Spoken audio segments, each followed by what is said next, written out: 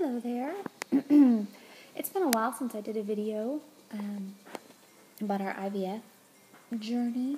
I think the last video I did, gosh, that was last fall. I think it was October 2013. It's now it's about mid-March 2014. So, and back in October I had my first ultrasound, and I ended up having a cyst on my ovary.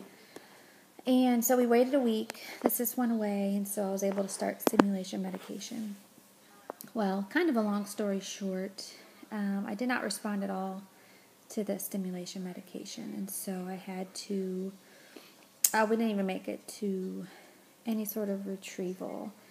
So that IVF cycle was canceled, and it was really heartbreaking. We were going to go ahead and try again.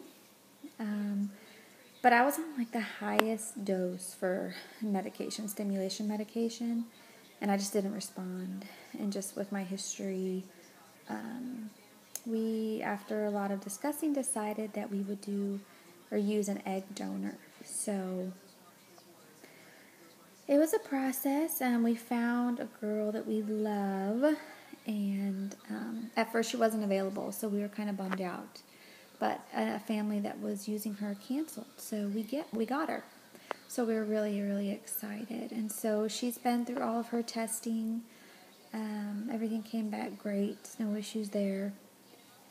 I currently started another round of Lupron shots. So once every morning, I'm on shots, and I have a baseline sonogram this Wednesday